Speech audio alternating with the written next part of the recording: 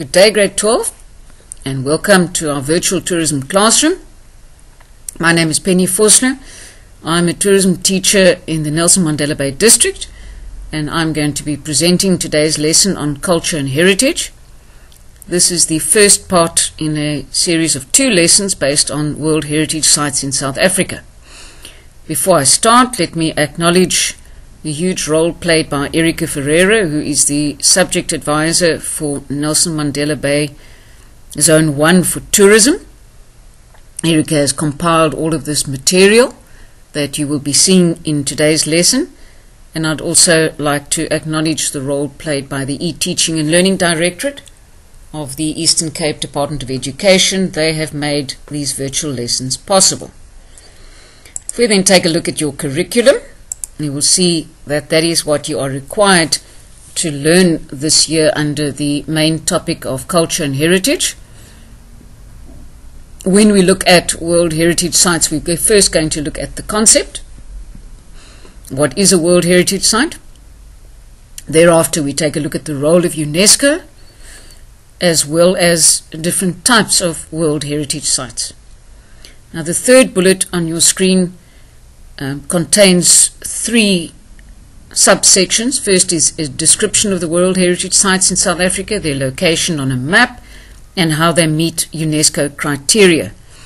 We will be doing the second subsection in today's lesson, the location of the World Heritage Sites in South Africa on a map. But the description of the World Heritage Sites and how they meet UNESCO criteria will come up in part 2 of this lesson. And then thereafter we'll take a look at the value of World Heritage Sites to South Africa's tourism industry. So we'll start with the concept of a World Heritage Site. You'll see on your screen, World Heritage Sites are places of outstanding universal value and have been awarded international recognition by the United Nations Educational, Scientific and Cultural Organization, otherwise known as UNESCO. So there are 2 parts to that definition. Firstly, the place or the site must be of outstanding universal value, and secondly, it must have been awarded international recognition by UNESCO. If we then continue with the concept of a World Heritage Site, firstly, on your right-hand side of your screen, you will see the following sentence: a site must meet at least one of UNESCO's 10 selection criteria to be awarded international recognition by UNESCO. So grade 12, that means that UNESCO has a list of 10 specific selection criteria, and if a site meets at least one of those 10 selection criteria, it can be awarded international recognition by UNESCO. Further to that, a United Nations member country must have signed up to the World Heritage Convention and apply to the UNESCO World Heritage Committee for a site to be proclaimed as a World Heritage Site. And I think we must just spend a few minutes unpacking this statement that you see on your screen. The first thing that comes up on your screen is the fact that in order for a country to have a World Heritage Site, or specifically a UNESCO World Heritage Site, that country must be a member of the United Nations. Secondly, that country must have signed up to the World Heritage Convention. Now let's just unpack that a little bit quickly. A convention is, in other terms, an agreement. And in this case, the World Heritage Convention is an agreement about the process of protecting sites of cultural and natural heritage globally. If we then take a look at The third aspect that you can see in that bullet, the country in which the site is located must apply to UNESCO for a site to be proclaimed as a World Heritage Site. So it doesn't just happen. There is a process that must be gone through in order to have a site declared as a World Heritage Site. And let me just remind you, the first one is that that particular country where the site is located must be a member of the United Nations. Secondly, that country must have signed up to the World Heritage Convention, and as a matter of interest, there are 193 countries that have signed that agreement globally. And the third criteria is that the country must apply to the UNESCO World Heritage Committee for that site to be proclaimed as a World Heritage Site.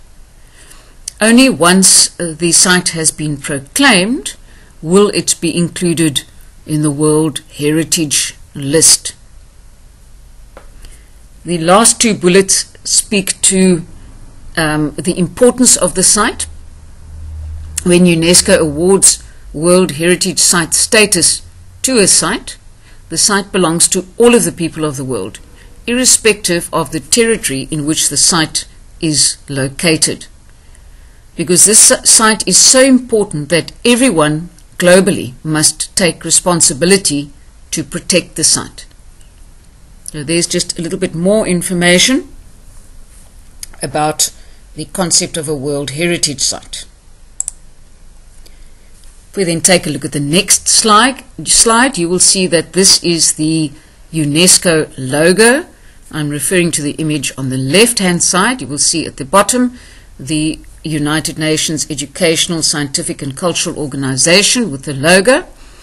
The image that you see on the right-hand side is the logo of the World Heritage Convention, which I have already explained to you. That was the agreement about the process of the protection of cultural and natural heritage sites globally. So you will often see those sites when you are visiting a World Heritage, or those logos once you are visiting a World Heritage Site. Right, grade 12, now we're going to go on and take a look at the role of UNESCO, their main functions that they play and have in this maintaining of World Heritage Sites. The first aspect that is, or the first main function that is listed on the right-hand side of your screen is constant monitoring to maintain and protect the status of the World Heritage Sites. Now, if I go back to what I said previously about the fact that the country has to apply for the site to be declared a World Heritage Site, and there are a limited number of World Heritage Sites globally, and obviously that site has a certain status that must be maintained and protected. So that is one of the functions of UNESCO, to constantly maintain or constantly monitor to maintain and protect the status. The second function of UNESCO, as indicated on your screen, is to provide support in terms of management plans. Now, grade 12, you just need to remember here that UNESCO is not responsible for the day-to-day management of each and every World Heritage Site globally. But they do provide support in terms of management plans. Thirdly, assistance with upgrading of facilities in the event of an unforeseen occurrence. So if there is perhaps a fire that breaks out at a site or an earthquake, UNESCO will provide assistance with the upgrading of those facilities. And the following function Financial aid is provided in the cases of unforeseen occurrences. Again, if a fire breaks out or there's an earthquake at a site, UNESCO does not only provide assistance with upgrading of facilities, they also provide financial aid in the case of unforeseen occurrences. And then UNESCO also engages with relevant stakeholders when World Heritage Sites are in a position of being threatened. We will then continue. We're continuing with the main function of UNESCO, and that is education and creating awareness. Now, the education and the creation of awareness is about all World Heritage Sites globally. UNESCO has a comprehensive website. Perhaps when you've got a bit of time, go and Google it, and you will see that the comprehensive website has information on each and every World Heritage Site, and there's also information about which World Heritage Sites are in danger, or perhaps in danger of losing their status. So that falls under the bullet of education and creating awareness. UNESCO also promotes cooperation and development. This is between countries, this is between governments, this is between UNESCO and the heritage bodies. So there's cooperation and development on all levels. Another function of UNESCO is to encourage people to nominate sites to be included on the World Heritage Site list. They also provide support to countries in building public awareness for the protection of World Heritage Sites. So just to summarize those two together, UNESCO's one of their functions is to encourage people to nominate sites, but also assist countries in creating a public awareness for the protection of that site. And finally, you have on your screen, encourage the local population to preserve their cultural and natural heritage. And I think that doesn't require any unpacking. Now we take a look at different types of World Heritage Sites. You studied in grade 10, you learned a little bit about different types of sites, and now it comes up again in grade 12, and you will see on your screen one can have a cultural heritage site, one can have a natural heritage site, one can have a mixed heritage site, which is both cultural and natural, and we also have the concept of a cultural landscape. Now that didn't come up in grade 10, but it is also important that you are aware of what a cultural landscape is, because when we get to the names of the World Heritage Sites in South Africa, that will come up. So if we can take a look at the concept of a cultural landscape, it is a place where people have evolved and interacted with the natural world around them, and where this interaction and evolving has had particular significance. Now, if I could just draw your attention to the images on your screen. The top image on the right-hand side is that of the Grand Canyon. That is a natural heritage site. The bottom left is the Great Wall of China, which is a cultural heritage site. Now, I'd also just like to remind you about the tourism icons that you studied in term 2, and both these World Heritage Sites that you see on your screen at the moment were also part of the world icons, so you should recognize those images immediately. Now we'll take a look at World Heritage Sites in South Africa. The table on your screen gives you on the left-hand side the name of the World Heritage Site, the province in which it is located, and the type of World Heritage Site. You will note, looking at the province, that two of those World Heritage Sites actually are not located in one province, but are located in more than one province. So if we take a look at the first one, is the Cradle of Humankind, which was declared a World Heritage Site way back in 1999, is located in Gauteng, Limpopo and Northwest, and is a cultural World Heritage Site. You will, of course, in the following slide, you will see that there's a map showing you where these sites are located in South Africa. So we're going to get to that in a second. Secondly, we have Robben Island, which is located in the Western Cape, which is also a cultural heritage site. Mapungubwe, in the far northern part of South Africa in Limpopo province, is also a cultural heritage site. Then you have the Richtersveld Cultural and Botanical Landscape, which is in the Northern Cape and is a cultural heritage site. And I would just like to stop here and chat to you a bit about the Richtersveld.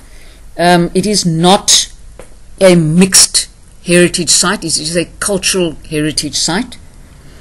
The focus there is on the culture and how that specific culture interacts with nature. I am aware that there are some textbooks that give that as a mixed site, but according to UNESCO's website, it is a cultural World Heritage Site. And then the following World Heritage Site is the last of the cultural heritage sites on our list, and that is the Komani Cultural Landscape in the Northern Cape.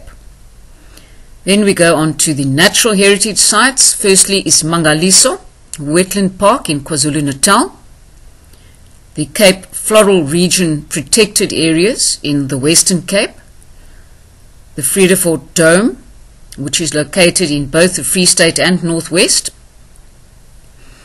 and our two most recently, the Barberton-Makonjwa Mountains. The two most recent ones were Komani 2017 and Barberton-Makonjwa Mountains. So Barberton-Makonjwa Mountains is located in Mpumalanga, and it is a natural heritage site. And then we have one mixed heritage site in South Africa, and that is Okahlamba Drakensberg Park, which is located in KwaZulu-Natal. And as promised, the following slide gives you the location of each one on a map of South Africa. I think let's start at the bottom of the map in the Western Cape. There you have in the sea off of the Western Cape, Robben Island. And as I mentioned earlier, grade 12, I'm not going to unpack each and every World Heritage Site in this lesson. That will be done in the follow-up lesson, part 2 of the lesson on World Heritage Sites. So we're just looking at the location on a map here. You have Robben Island off the Western Cape coast. Then you have the Western Cape. A second World Heritage Site is the Cape Floral Region Protected Areas. Now that is not one site, that is a few sites that are all form part of the Cape Floral Region. Those various sites stretch from the red triangle that you see there right through into the Eastern Cape in the Baviaanskloof. Let's stay on the left-hand side of the map and go up into the Northern Cape. There you have the Richtersveld Cultural and Botanical Landscape, right in the far northern part of the Northern Cape, close to the west coast. If we then continue in the Northern Cape, right up there between the border of South Africa, Namibia and Botswana, you have the Komani Cultural Landscape. If we then continue moving in an easterly direction, the following site that we come to is the Vredefort Dome, which is located in the northern part of the Free State and in the southern part, southeastern part of the Northwest Province. After that, you have the Cradle of Humankind, which again, if you look at its full name, is a variety of sites, and therefore you will see it is located in Northwest Gauteng and Limpopo.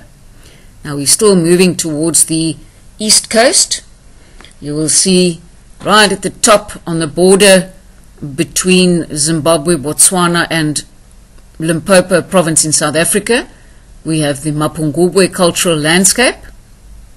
Then the next one, if you're moving towards the east coast, you go downwards on your map and you will see on the border between KwaZulu-Natal and Lesotho is Okahlamba Drakensberg Park.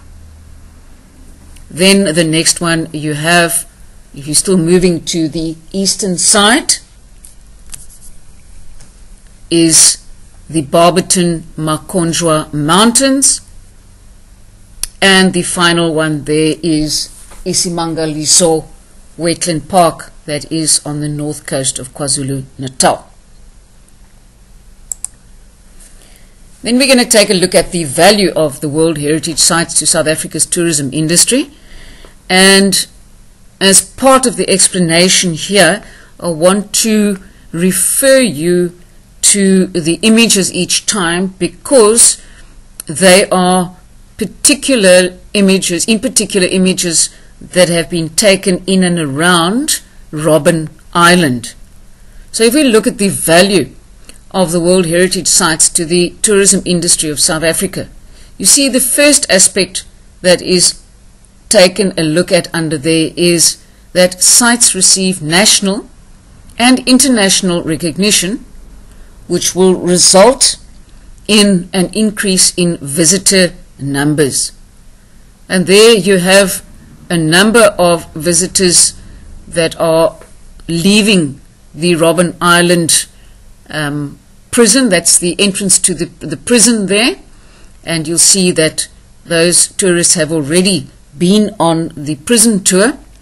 And so because that site receives national and international recognition, it will result in an increase in visitor numbers. And in many cases you will find that the visitors to those sites are special interest tourists. So the primary reason for those tourists wanting to visit South Africa would be to visit some of the World Heritage Sites, and in this case particularly Robben Island. An increase in tourist numbers will lead to the creation of job opportunities due to increased demand for services. And there you will see, if you look at the images, a variety of job opportunities that one could identify that are evident there. Ticket sales for Robben Island, ticket sales for the ferries, also job opportunities for people who are employed working on the Robben Island ferries. And finally, on that screen you will see tourism will generate income due to a demand for products and services. For example, accommodation, transport, entry fees, food, drink, etc. On Robben Island there is a museum, and one can go and purchase various mementos of the visit to Robben Island, which generates an income because there's a demand for products and services. On the island you also have a kiosk where food and something to drink can be purchased. So again, that generates income because of the demand for products and services. The same is relevant when you look at the Robben Island ferry. On the bottom of your screen there is a demand for a product and service being created through the fact that there is a Robben Island ferry. So that generates an income. We then continue with the value of World Heritage Sites to South Africa's tourism industry. And the images that you are seeing on your screen at the moment are images of places in the V&A waterfront. So you should therefore immediately understand the first bullet that says increased visitor numbers will set the multiplier effect into motion. And here you have excellent example of the multiplier effect being set into motion through the tourists that visit the Robben Island World Heritage Site, because they will come back to the V&A waterfront, or they will start their visit to the Robben Island World Heritage Site at the V&A waterfront, and so they will be spending money there. At the top, at the craft market, you have many different curios and African beadwork, skins, artwork that are available. So there is an excellent example of the multiplier effect being set into motion. And the bottom image is taken of the V&A waterfront, where people are visiting various restaurants there and enjoying the various tourist activities. So immediately that brings the multiplier effect into play. And through the fact that that multiplier effect has come into play, standards of living will be improved through money directly or indirectly earned by tourism. So you have your standards of living immediately being improved in that region, as well as a boost in the economic activity. You will see that many people are walking around there and visiting the V&A waterfront. They may be on their way to a Robben Island tour, or they may have just come back from a Robben Island tour. So that is immediately indicative of an economic boost in the area, which will then lend itself to an increased contribution of tourism to the GDP, and it will most definitely benefit the establishments that are found in the area. Grade 12, if I can just touch sides here with you on what you can expect in an exam paper here. You must be able to locate the World Heritage Site on a map. You must also be able to recognize an image of the World Heritage Site. Perhaps if I can just give you the example of the Mapungubwe golden rhino. Once you see the golden rhino, and that was in the very first slide in this lesson of today, you know that that is Mapungubwe. Then there's a very good chance that you will be asked a question that pertains to the value of that site to the South African tourism industry, or perhaps even under icons, perhaps the value of the icon to the country. So make sure that you are able to remember these items listed under the value of World Heritage Sites, and that you are able to link each one to the particular World Heritage Site that you are asked about. Okay, that brings us to the end of today's lesson, and as has become the custom, we are going to take a look at an activity. This activity comes from the February-March 2018 NSC question paper. Right at the top of your screen, it reads as follows: study the map below and answer the questions that follow. Then you have a map of the Southern Africa region, and you have a number of World Heritage Sites identified and listed A to H. Your legend says World Heritage Sites in South Africa. You have to read carefully with this question. Match the location of the World Heritage Sites A to H on the map with the names of the World Heritage Sites 5.1.1 to 5.1.5. Write only the letters A to H next to the question number in the answer book. For example, 5.1.6J. Now what you will find that follow on that is a list of World Heritage Sites and their numbers. 511 is Ismangaliso Wetland Park. 512 is the Vredefort Dome. 513 is the Cradle of Humankind. 514 the Richtersveld Cultural and Botanical Landscape. 515 Ukahlamba Drakensberg Park. You will see grade 12 that is the official correct name. You must know the whole name.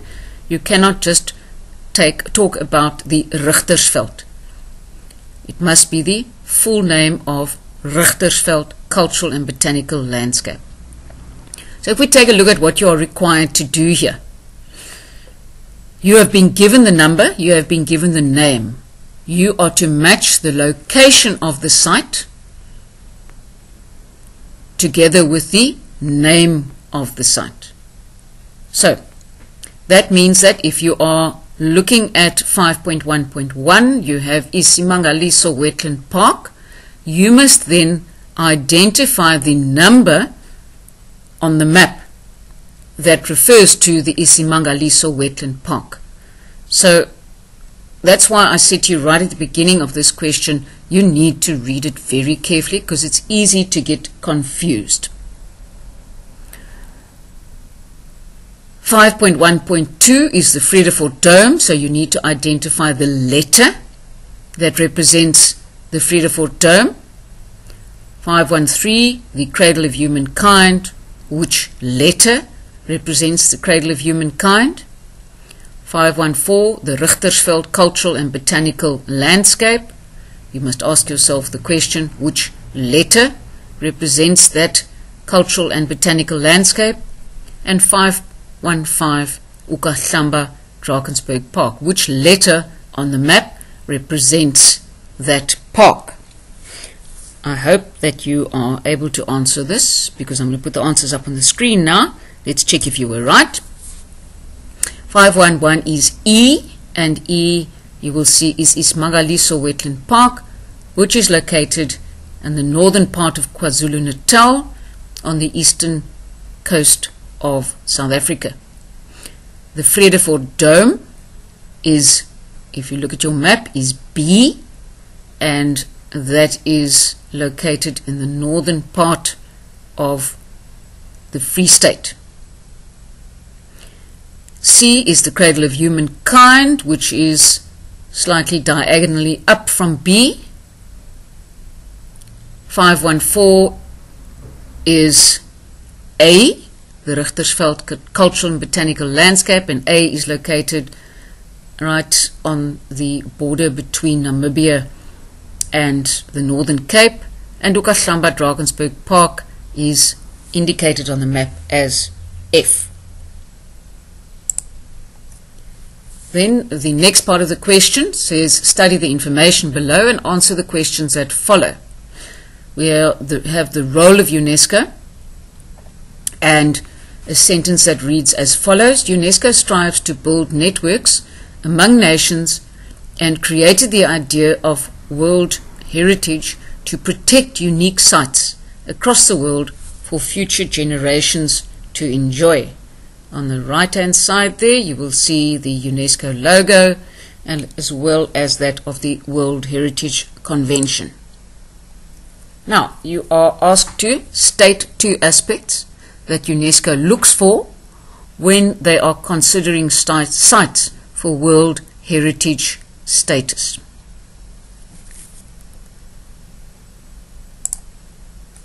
Firstly, sites must be of outstanding value, and sites must meet at least 1 out of 10 of UNESCO's selection criteria.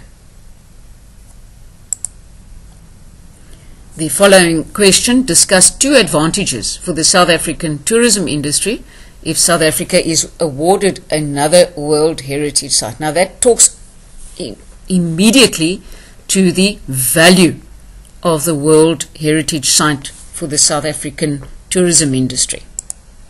And there's a whole lot of possible answers given on the screen. If South Africa is awarded another World Heritage Site, it will attract more special interest tourists to the country.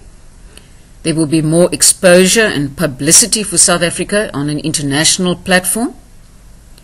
Increased visitor numbers to the province where the new World Heritage Site is located will be the following aspect to consider. Local traditions and cultures at the new site will be showcased. More opportunities for entrepreneurship at the new site. The multiplier effect will come into motion. There will be an increase in the GDP. More sites of significance are then protected for future generations.